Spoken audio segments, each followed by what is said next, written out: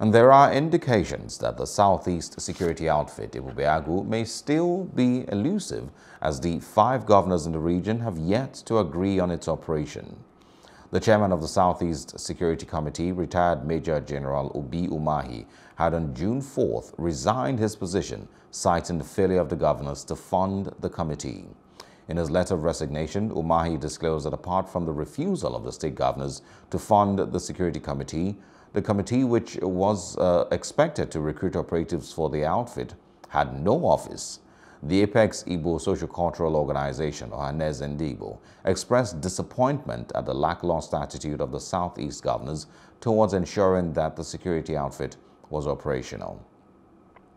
Hello, hope you enjoyed the news. Please do subscribe to our YouTube channel and don't forget to hit the notification button so you get notified about fresh news updates.